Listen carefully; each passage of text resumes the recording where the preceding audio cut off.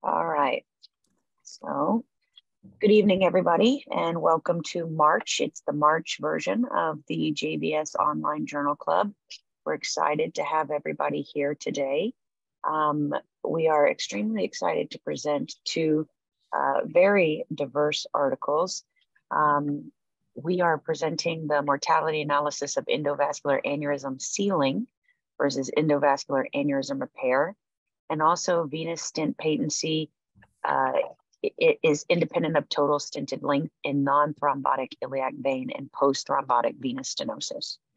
Our two host institutions this evening are Duke, Dr. Young Kim, who is an assistant professor of surgery at Duke University, and then Dr. Hope Weisler, who is their third-year integrated resident. Dr. Charlie Briggs, who is an associate professor, is associate program director of the Vascular Lab Fellowship at Atrium Health with his first-year fellow, Dr. Dale Coffey. We have our two author guests this evening, Dr. Mark Schimmerhorn, who is the Chief of Vascular and Endovascular Surgery at Beth Israel Deaconess. And then joining us from the Netherlands at an ungodly time of the day is Dr. Rastogi, who is a research fellow and who is a surgical resident in Rotterdam. Dr. Patrick Muck, who is the Chief of Vascular at Good Samaritan Hospital, is also joining us from the Venous article, and his co-author, Dr. Brent Robertson, who's a vascular surgeon at Jersey Coast Vascular Institute. We potentially have Dr. Todd Rasmussen as a special guest. He is dealing with an emergency, and he said he may be running a little bit late, but he will be one of the moderators. He'll be the moderator for the endovascular aneurysm repair. And we're thrilled to have Dr. Anahita Dua, who is an associate professor of surgery at Mass General, to discuss the Venous article. Just a few housekeeping things. We ask you to please stay muted during the presentations. We will potentially call on you, but you can always put your comments or questions in the chat, and our moderators will bring those up. The event is being recorded for on-demand access, and then April JVS Online Journal Club will be April 12th. It's at 7 p.m. Eastern, and it'll be hosted by Loyola University and the University of Indiana. So with that, I will stop sharing my screen, and I believe that Dr. Kim, you're going to take it away from here. Yep, pull up my screen now.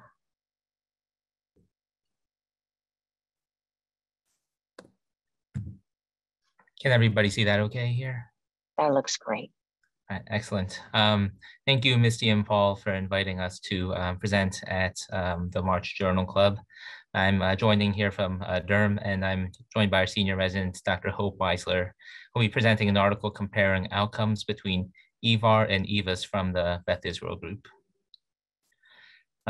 We have no financial disclosures, but I do think it's worth mentioning for the discussion that the NELIX system is a product of Endologics. For a quick background, we all know EVAR was first performed in 1990 by Dr. Parodi and gradually adapted through the 90s and 2000s in the United States.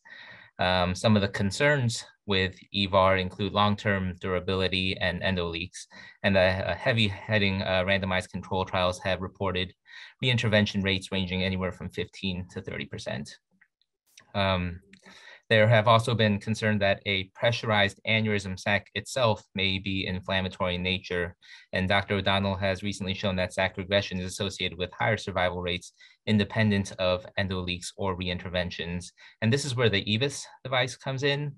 The concept behind the EVAS is to completely stabilize and seal the aneurysm sac through polymer-filled endobags, and in theory, this should result in a depressurized aneurysm sac and lower incidence of endoleaks.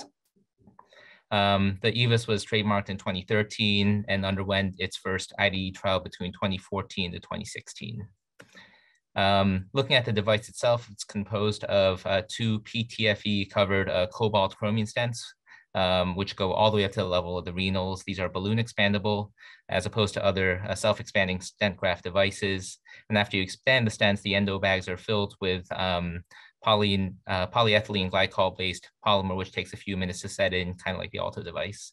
I just want to point out here, there is no active fixation, which may be important in discussion of long-term outcomes. These stents go through a 17 French bilaterally. The aortic neck and distal iliac criteria similar to other EVAR devices. Now, where the NELIX differs from EVAR is that it requires an inner lumen diameter of less than 7 centimeters, and an outer wall to inner lumen diameter ratio should be less than about 1.4. And finally, it's not presently indicated for rupture or for patients with end-stage renal or creatinine greater than 2, which compromises a significant proportion of our patients down here in the South. With regard to long-term outcomes, there's some concerns as published in the European journal, including graft failure, type 1A endoleaks, and caudal stent migration, which may or may not be related to the reliance on passive fixation. So in 2019, Endologics voluntarily recalled their inventory, citing concerns of use outside of the IFU.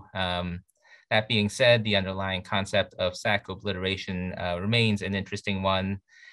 And according to the article, there was a second IDE trial undergoing, but there are reports after speaking with some reps that this second trial may be shut down, which ultimately brings us to today's article.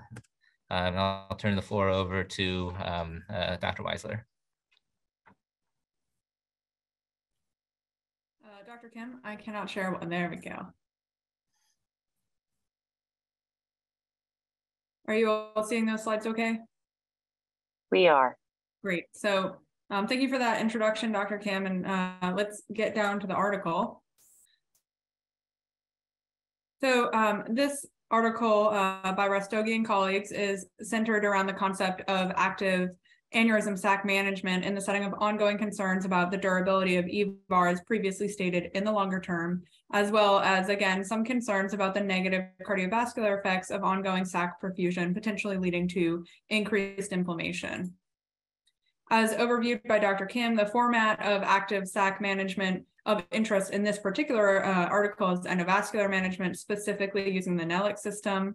And as pointed out by the authors, EVAS with NELIX was associated with lower midterm all-cause mortality in the EVAS-1 NELIX IDE trial, but other studies have not confirmed these results.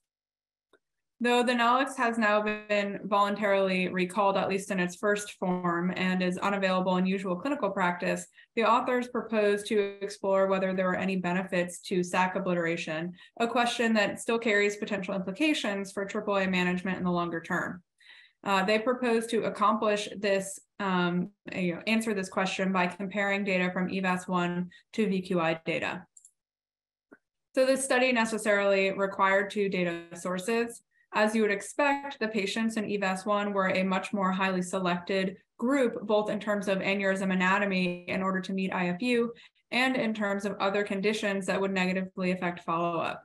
Specifically, patients with life expectancy less than 2 years, which is, I think, probably important for these analyses, coagulopathy or an uncontrolled bleeding diagnoses, connective tissue disorders, a stroke or MI within 3 months, or any other diseases that might interfere with the study were excluded. In both data sets, patients with renal dysfunction were also excluded. You can see that even though the authors were able to match the time period of the VQI data to EVAS-1, there were necessarily some differences in the study locations and follow-up available. The primary outcomes of the study were 2- and 5-year mortality, and the authors considered a number of other factors, including demographics and comorbidities in aneurysm anatomy. Baseline comparisons included chi-squared test or Fisher-Exact tests, as well as student t-tests, and crude mortality rates were compared at 2 and 5 years. In order to make adjusted comparisons, the authors used propensity scores and inverse probability weights.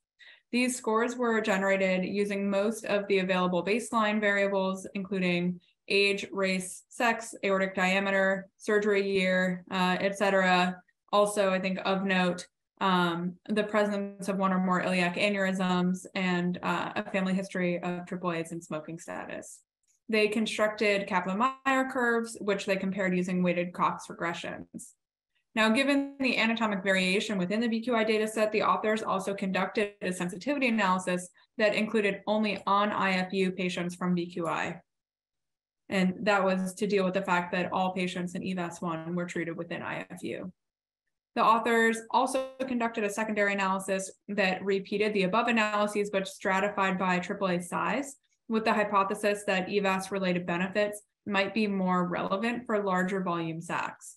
And then finally, there were a series of analyses that were only possible within the EVAS-1 cohort, including causes of death and effects of sac and thrombus volume on mortality. So it's quite a number of analyses, so let's get started. The analytic cohort included 333 patients from EVAS-1 and 16,497 control EVAR patients from VQI. As shown in this table, there were some significant differences between the groups at baseline, though some of these differences, such as follow-up time, AAA diameter, and hypertension rates, were relatively minimal. It's also worth noting that anatomic data was missing for most VQI patients. In general, though, EVAS patients were more likely to be male, have familial AAAs, be obese, have PAD or prior PCIs, while EVAR patients were more likely to have prior congestive heart failure, CKD, be current or former smokers, and have concomitant iliac aneurysms. Now, this graph is presented as survival, not mortality, but as you can see, it demonstrates a non-significant difference in crude mortality, certainly at 2 years. There were no differences in crude or adjusted mortality at 5 years, but there was a significantly greater hazard for mortality between years 2 and 5 in the EVAS group after adjustment, as you can see down here with the weighted 2 to 5 year mortality. A good minority of EVAS patients and nearly half of EVAR patients were treated for aneurysms smaller than 5.5 centimeters. And among this smaller group, EVAS was associated with a 2.5 times greater hazard of mortality at about 5 years, as you can see here. And then also, again, the hazard increase from 2 to 5 years was also significant.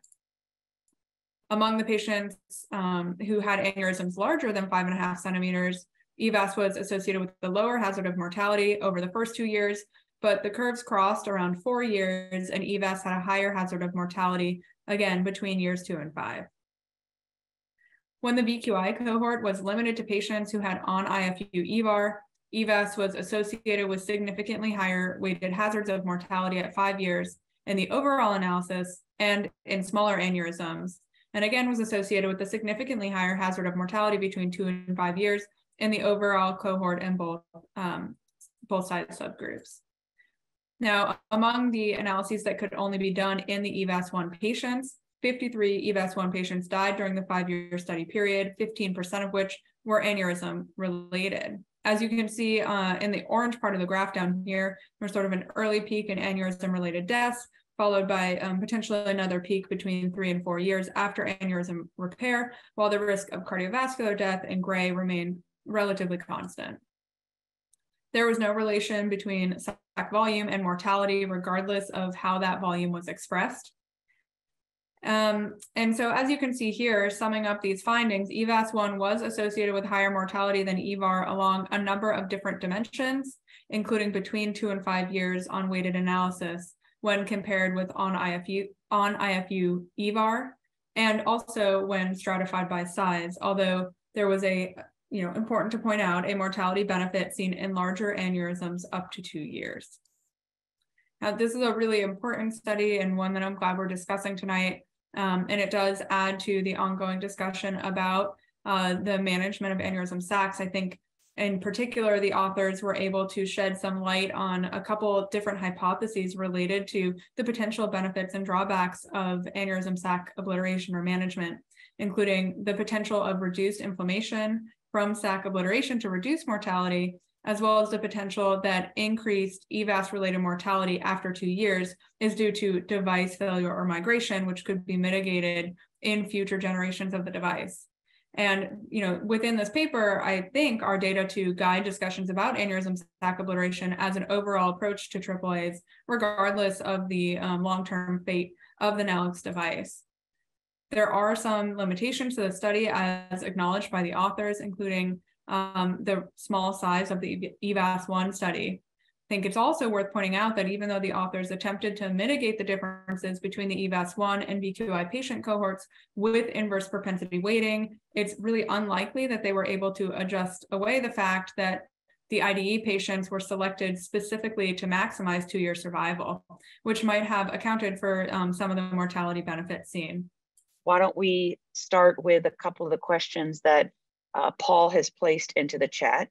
And so these will go to Dr. Schimmerhorn and to Dr. Rastogian, and you can start with them and we can go from there. So one of the things that he put in there was the introduction mentions inflammation of the sac following EVAR and a possible relationship to major adverse cardiac events. And so how was this determined? You can see that he had listed a few things there. What is the mechanism? How does it influence the major adverse cardiac events? And are there differences in systemic inflammatory markers after EVAR and EVAS? And I don't think that was in the trial, but you guys can enlighten us.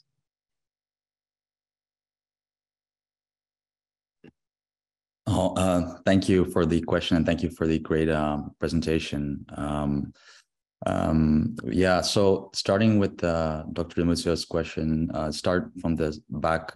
So are there differences in systemic inflammatory markers after EVAR versus EVAS? Actually, there has been, that's a great question, and there has been prior literature that demonstrated the blunted systemic inflammatory response following EVAS compared with EVAR. But there's still a lot of studies to be done, to really determine that.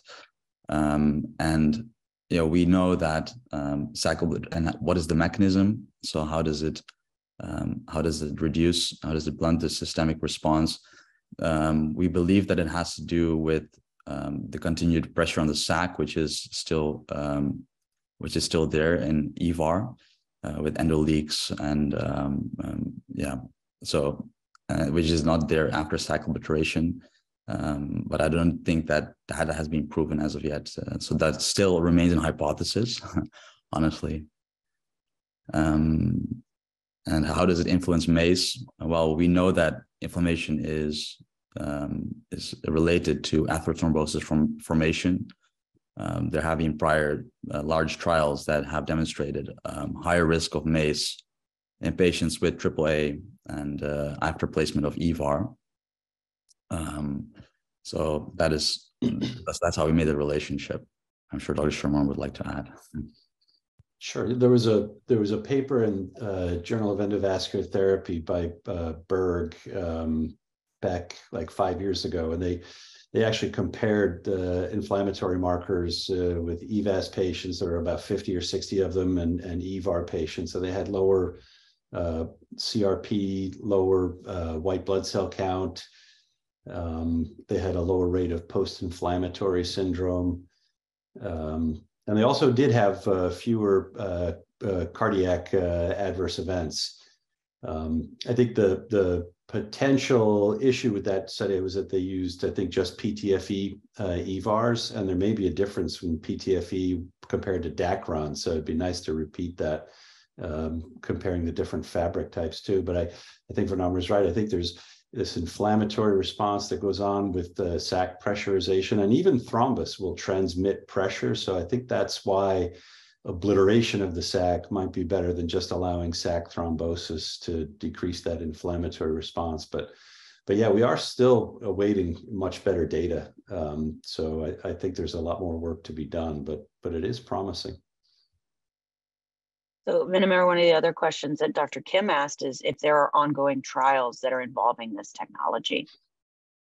Well, there are two different sac obliteration techniques that are currently being tested right now. I think one is the AAA rail or I don't know the exact names, but I know they're being tested in the Netherlands. And so not in hopefully with better proximal fixation techniques, but yeah, there are definitely other techniques with sac obliteration that are being trialed right now. Yeah, Michelle Ryan and Andrew Holden are using the shape memory plugs to fill the sac at the end of EVAR and have some very promising results.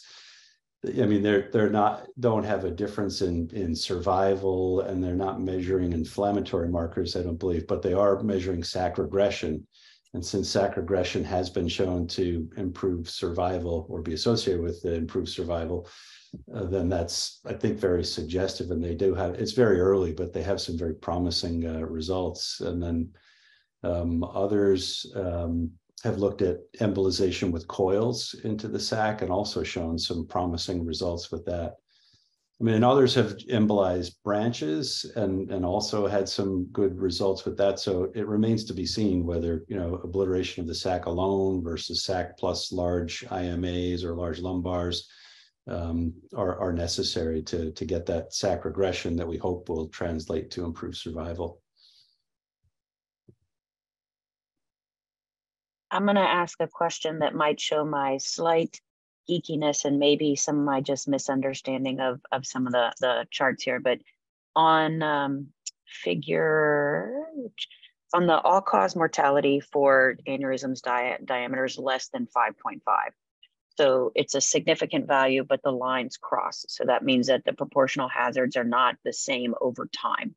And you're looking at a 5-year difference here. So you're getting significance, but that means that there's probably a difference. And what you see at the end of the curve is this big separation versus where they're similar and cross in the middle of the curve.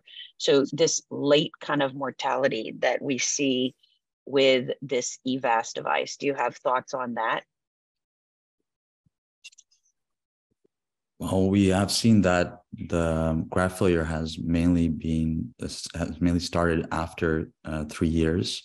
And I think that's the translation that we're seeing in this paper, which we didn't see in the prior paper, which was published before, that after 3 years, you see a more rapid decline of the all-cause mortality following EVAS, which we hypothesize is due to graft failure, but we are uncertain, of course, remain uncertain due to the retrospective nature of this data. Do you think it may be because those patients are younger too? And so now they're in, I don't know, there's just looking at the difference between the patients too, was my other thought. Yeah, probably, possibly, definitely. Yeah. And then, Mark, did you answer this question about how long did the inflammatory state last? Or they only measured early. I don't think there have been any studies that looked at the duration. There was a study, I think, that was presented at the VEITH meeting, but but that one also I don't think went out very long, where they were measuring inflammatory markers like on a daily basis for like a week or two, and they definitely showed a difference throughout that entire period. But I don't think it was any longer than, you know, like I say, a week or two. So yeah, I think it would be really interesting to do a study and to measure these inflammatory markers longer term to see if that's for real. I mean, other people have thought about, or some people are doing it, looking at PET CT. That's an expensive way to measure this, but to look at the inflammatory activity in the aortic wall after EVAR and then compare that between different grafts. I think that would be really interesting too, but pretty expensive. I've not necessarily looked at that. Have they seen differences between some of the different grafts? I'm not aware of anybody doing any kind of comparative work. I think that, okay. And I don't think that, I'm not aware of anything being published either. I've just heard that, you know, some people have thought about this and have done it, you know, are doing it on some of their patients, but nothing that I'm aware of has been presented anywhere or published. Sometimes I get excited and like to spend money in the name of research too, so I can understand how that goes. Like, I had this idea and we're gonna try it. So exactly, we just need somebody to pay for it. Other questions from the audience that people have about this paper? If not, if anyone wants to put that in there, I'll give it a second. I can drag this out as long as possible. But we will let Dr. Briggs bring up his presentation and we can move on to our next paper. And Venmar, thank you for joining us from the Netherlands, and we appreciate it. Thank you for having us. Yeah,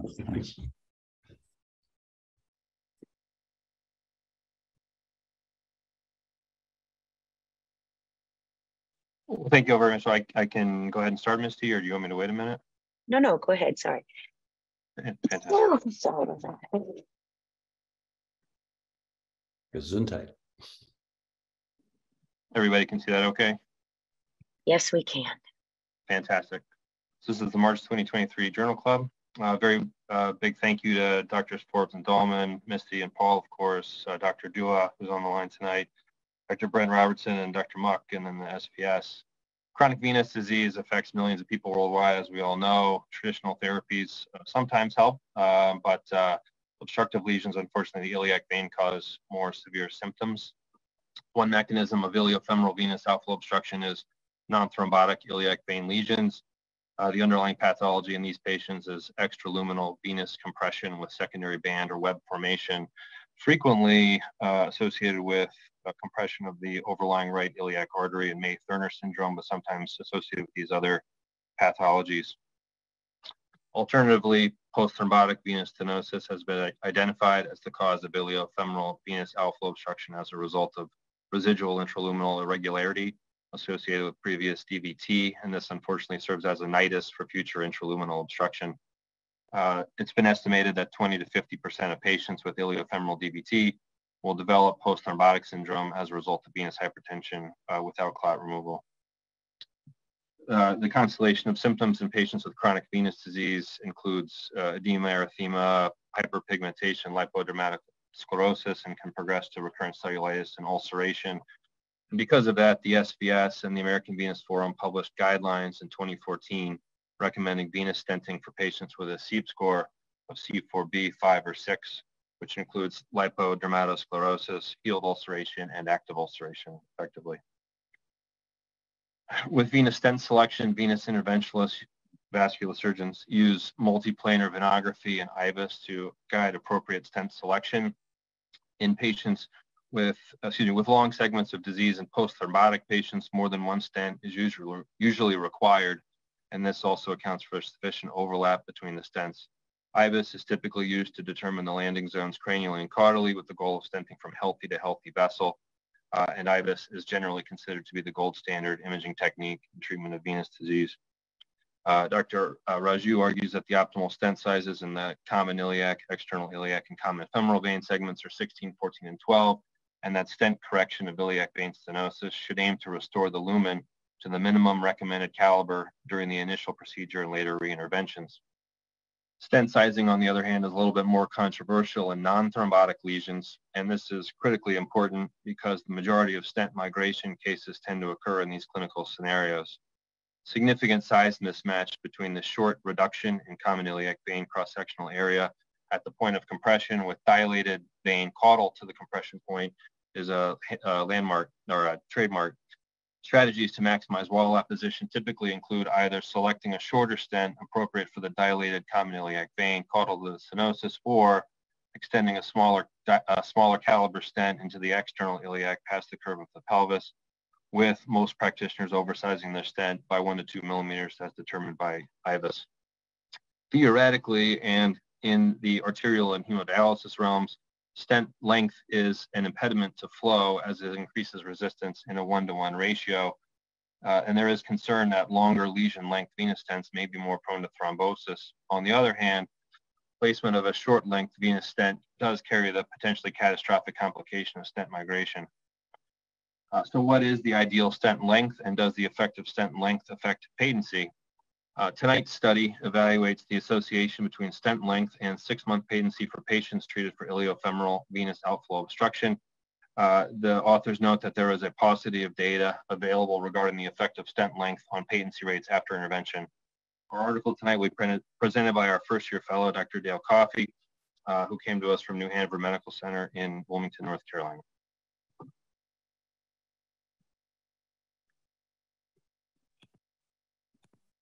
Thank you, Dr. Briggs. We'll just start to share screen. Can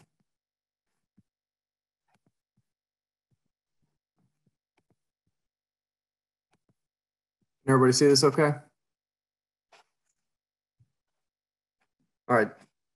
So as Dr. Briggs mentioned, I am presenting this paper entitled Venous Stent Patency is independent of total stented length in non-thrombotic iliac vein and post-thrombotic venous stenoses by Dr. Robertson and his team.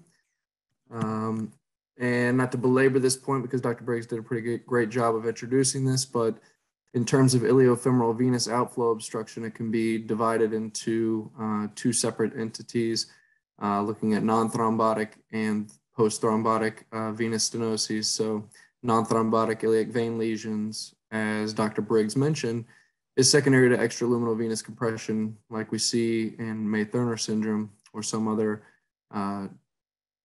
tumor or radiation-induced fibrosis. And whereas post-thrombotic venous stenosis can occur secondary to intraluminal narrowing after a deep venous thrombosis.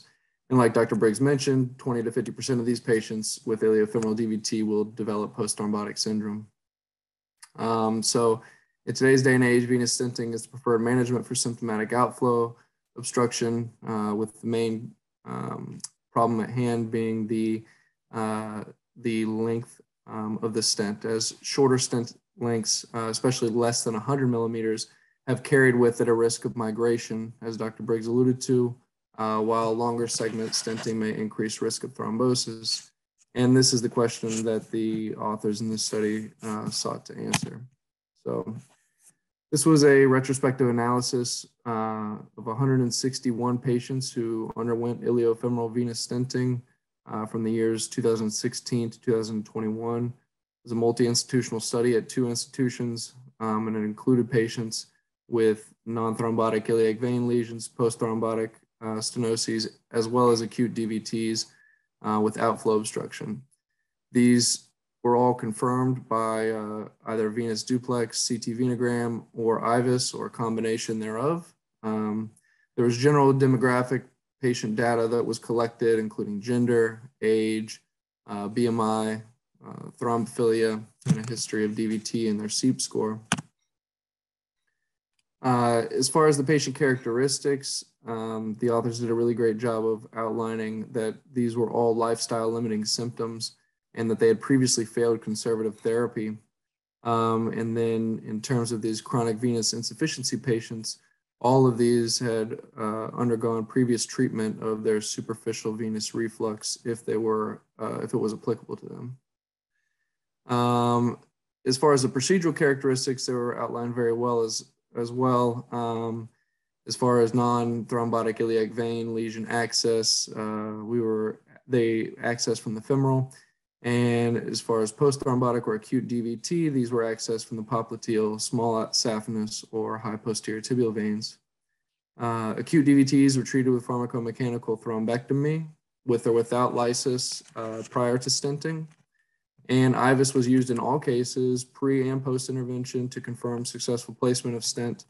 And stents were only placed if a greater than 50% area reduction was observed with IVUS.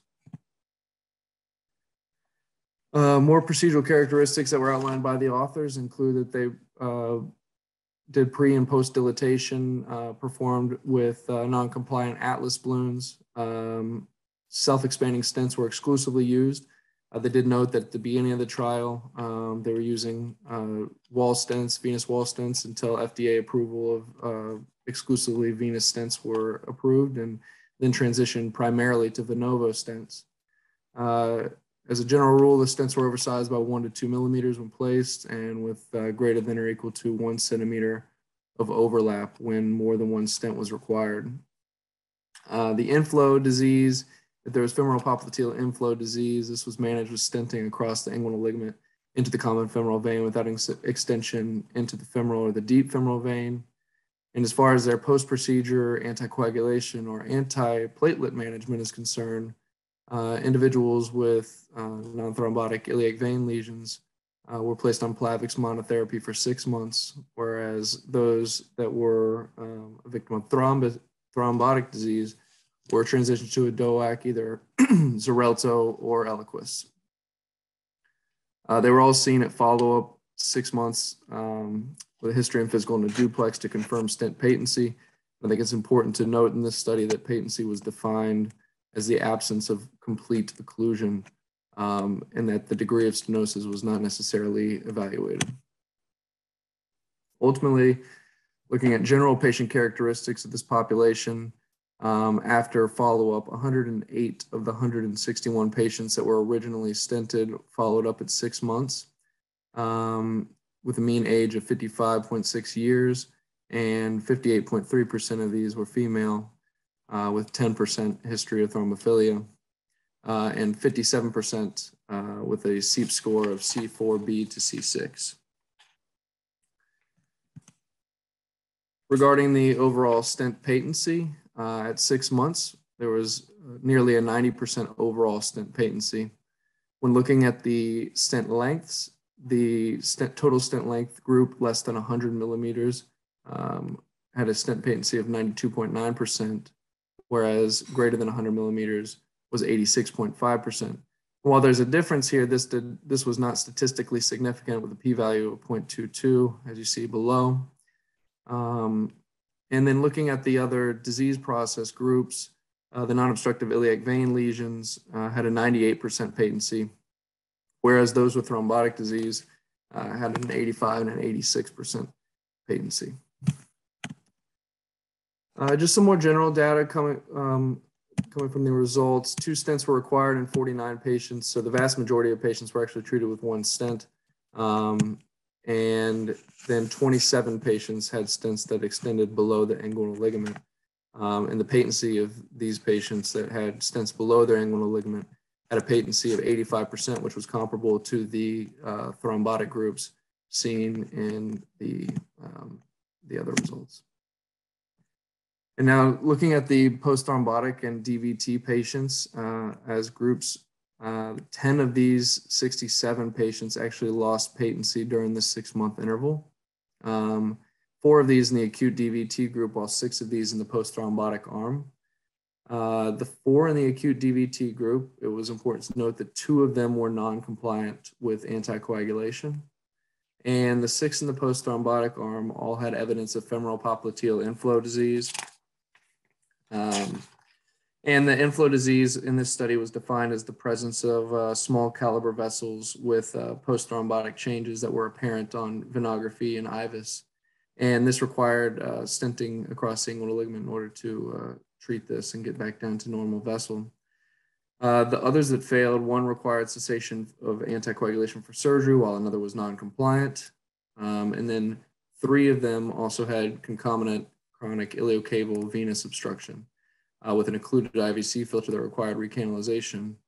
And all 3 of these patients actually had a history significant for factor V Leiden. So it was a difficult situation to begin with. And of note, there were 7 patients in the study that had a similar issue where they had an occluded IVC filter that required recanalization prior to stenting. 3 of those 7 patients failed, the 3 you see here, and the 4 that remained patent did not have a hypercoagulable disorder as these did. So in conclusion, the authors would suggest that this data would suggest that the total stented length in the iliofemoral venous outflow tract does not necessarily impact venous stent patency at a 6-month interval follow-up. And that should lead us to aim to stent from normal to normal or healthy to healthy vein to avoid stent migration, as short segment stents less than 100 millimeters, the vast majority of these are the ones that are responsible for stent migration. And a lot of the data especially may suggest that the disease process is likely a much more significant factor than stent length in determining patency. And a subgroup analysis of this data actually suggests that thrombophilia and the presence of thrombotic disease, as well as adherence to anticoagulation therapy, are much more significant factors than stent length itself.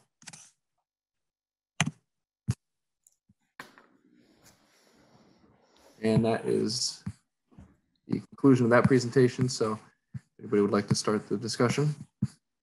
Yes, thank you very much. So my name is Anayika Dua. I'm one of the vascular surgeons at MGH, and I'll be leading this discussion. Really, this is such a fantastic manuscript. I want to ask a couple of questions about the anticoagulation part of it, because it's interesting. You know, you said Plavix only, and I know that that is what the reps also say for these patients. But in this patient group, do you feel that that's sufficient, or do you think that potentially, if all of these patients had been, for example, anticoagulated for 6 months and then gone on to just Plavix or something of that nature, do you think that would have changed these results, or do you really think it's the mechanics of being healthy to healthy? Because of course that means that you'd have to go really into the IVC, right? If you had like a May Thurner type situation right at the takeoff. Brent, go ahead. Yeah, so thanks for your question and good job presenting that paper. I appreciate the opportunity to be here. So I think more important than that is really the etiology of where the disease came from. So in the post-thrombotic group, although the raw percentages was lower in comparison with the less than 100 millimeter versus greater than 100 millimeter, the longer stent length, in that long stent length group, about 50% of them were actually in the post-thrombotic group, which says there's a lot to do with patency as far as whether it's thrombotic in nature or not. So given that, I think that the more important part of that is the disease and trying to go from normal to normal. If it's for the non-thrombotic group, Plavix monotherapy with still having good results there, I think was adequate in our cohort. And I think that Plavix for that, rather than anticoagulation, would be just fine. And then for the post-thrombotic group with the DOACs, in general, I think there's some discussion about people using Lovenox and then switching to a DOAC or just going to a DOAC. But just being on a DOAC for those, I think is more important than having to do it for the non-thrombotic group. So it really more comes down to what the etiology of disease is that you're treating. Thank you. I'll piggyback. Dr. Ait has asked a question here to just describe how far the stents extend into the IVC. And I'll also add to that, I was going to ask distally, how far are the stents going into the common femoral? Do you think that makes any difference in terms of outcomes? Yeah, I can take that, Brent, if you like. So first of all, Paul and Misty, thanks so much. And Dale and Charles, thanks for an awesome job. And finally, really hats off to Brent. This is from our institution, but Brent is a workhorse. He won multiple awards during his final year in our integrated program and just did an incredible job. And the way I look at Brent as a graduate is really the next generation of vascular surgeons. He's liable to do a PMEG, CHIVAR, TGAR, ruptured AAA, and DVT, PE, and venous stent all in 1 week. And I think that's the future for our specialty. I think we really need to embrace venous disease. As far as John's question, that's a great question. And what we've learned is that, especially with the dedicated venous stents, without a doubt, you want to place it right on the iliocaval confluence. You don't want to jail the contralateral unaffected common iliac vein. And early on, I think admittedly, we were a little gun-shy across the inguinal ligament. But now we know from the Abre data, we know from the Zilver Vena data, as well as our own data that you saw that in 27 patients, when we crossed the inguinal ligament, mainly with the Venovo, the patency was really well achieved. So I think the principles, like Brent said, are inflow, outflow, and conduit, and don't be afraid to extend down to the common femoral vein. Gotcha. So in this patient population now, based on the study that you've done, do you think that when you're talking about, for example, normal vein, is there any particular way that you could decide that this is indeed normal besides a venogram? Like, are you using IVUS to see, is there anything, on the body of the wall? Like, how do you say this is normal vein that I'm stenting into? Yeah, so I think IVUS being the gold standard for all these venous procedures is really one of the best ways to look at it. Of course, we use multiplanar venography as well, but using IVUS really lets you know what the diameter and the area is according to what it probably should be in those segments from the common iliac down to the common femoral. And then the IVUS really lets you see if there's any, trabeculae within the lumen of the vein, if there's any scar tissue, and exactly where the luminal changes are. So using IVUS, I think, is really important to identify where your healthy segment actually starts and ends. Excellent. And so if you had a patient that had an area that has, chronic disease that ultimately thrombosed off, and then you've got some acute clot. So let's say you remove the acute clot and then you put IVUS in, and essentially the wall of the vein looks okay, but you know that there was originally thrombus there. Would you stent into that and say we're good? Or are you talking about just vein that's been untouched? Because I'm just thinking about how far you'd really need to go, in terms of the stent. And it makes total sense, normal to normal, but again, how do you define that normal? Right. So if you're talking about a stent thrombosis situation after the fact, so in that sense, if you're able to use your adjunctive measures, whether it's the mechanical thrombectomy or catheter-directed lysis, once you use the IVUS after that, after you cleared the clot, if the segment that seemed to be problematic was, distal to that, lower down towards the common femoral, that suggested maybe there was an inflow problem, even whether it was from the femoral or the profunda. So if you have room to extend the stent farther down into the common femoral to cover the part that was affected, then I think that would be the option there. Let me ask you a question just related now to arterial side of this. So obviously, in arterial work, a lot of us just do the spot stenting. So, you might recannularize a big CTO and then you do a DCB, oh, it looks all right, maybe just to do a spot stent. Obviously you're talking about different mechanics of even the artery versus the vein, but why do you think that you found this finding where the more stent and healthy to healthy works for venous, but we know if you do a long segment, you really try to do healthy to healthy in arterial, you a lot of times end up with thrombosis? Yeah, I can take that. I think that, what we're learning and what this paper, admittedly, we still have a long way to go. The difference between our paper and Mark's and paper at the start of the hour, which was awesome, was obviously retrospective, limited numbers. We're looking to enroll in the VQI venous stent registry ASAP.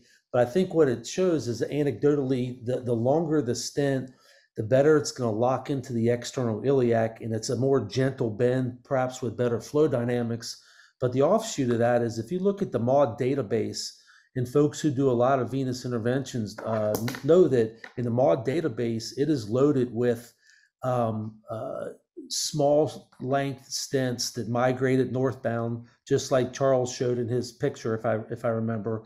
And so the offshoot of this is that longer is better to lock into the external iliac, because all the stents in the MAUD database were 60 or less or 80, and nothing was greater than 100 that migrated northbound. So I think that, that was kind of hard to highlight in the paper, but the companies are definitely excited that this paper worked out the way it did statistically, because that's what they want, is they want longer stents, lock it into the external iliac, and minimize migration northbound. So again, Brent did an incredible job with this and really is a workhorse.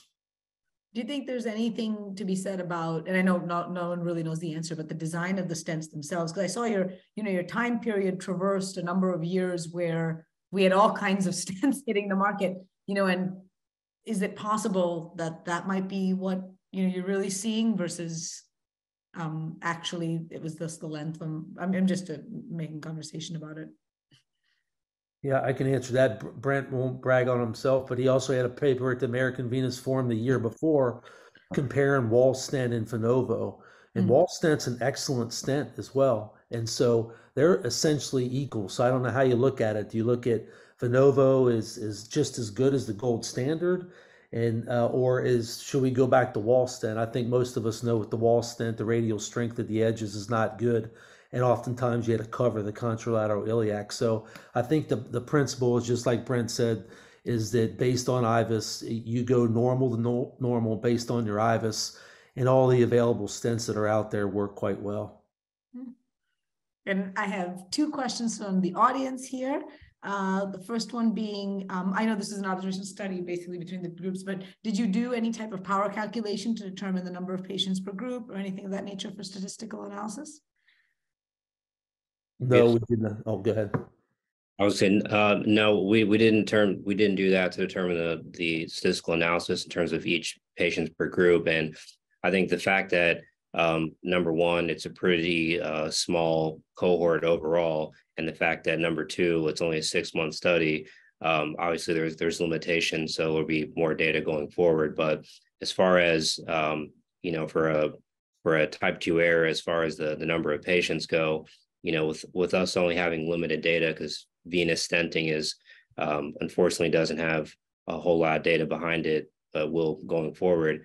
I think it's to be expected that there's definitely potential for some type 2 error, and so a larger cohort would help clear that up, and hopefully we'll be able to continue to progress forward over time with more patients. And we'd love to soon be able to enroll in the VQI venous stent module as well.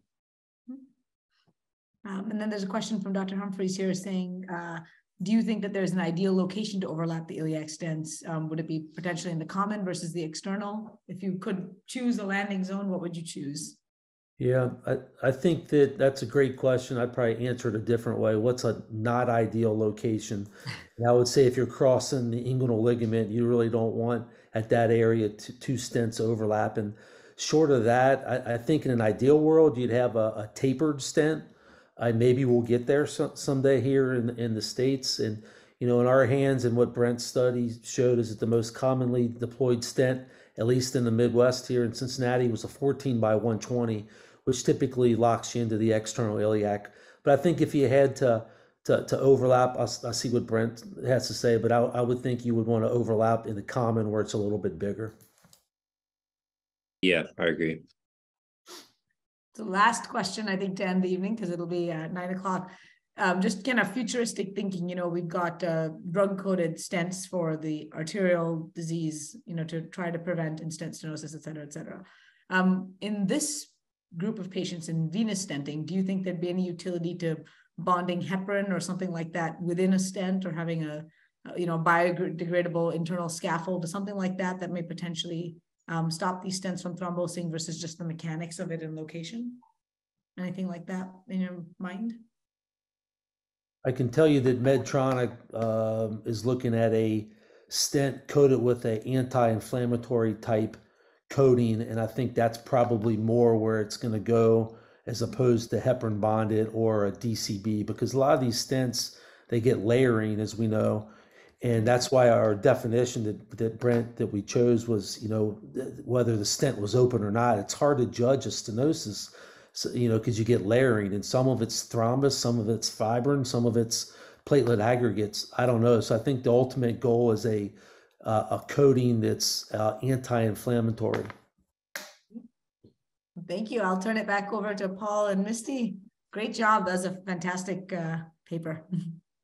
Well, thank you. Thank you for both of our host institutions, from Duke and from Atrium Health. Our moderators, although Dr. Rasmussen didn't make it, thank you, Dr. Dua, for taking over, and to our author groups for being here to go over the work. It's one of the greatest things that really helps with, thinking about research, and especially for the younger people that are here, planning their research, understanding the nuances of research. So we're always grateful to have everybody. And then, of course, Dr. Dahlmans and Dr. Forbes for being here. We will be back in April 12th at 7 p.m. Eastern. You never know what kind of excitement there may be at the JVS Journal Club. So feel free to come on back in April, and we'll see you then. Have a great night. Thank you, Misty. And again, apologize that you guys had to suffer that idiocy. But yes. Don't worry, it was hilarious. It's fine. Everyone was laughing. I don't people don't have, kidding me? Really, like, people don't have better things to do than come into a vascular surgery. Like, get a life. It must be more important than we think. Yeah, that's right. They're pissed about insurance. Yeah. Good night, everybody, and look out for future events like Misty said. Thank you again, all. Thanks again. Thank you. God bless. Bye-bye.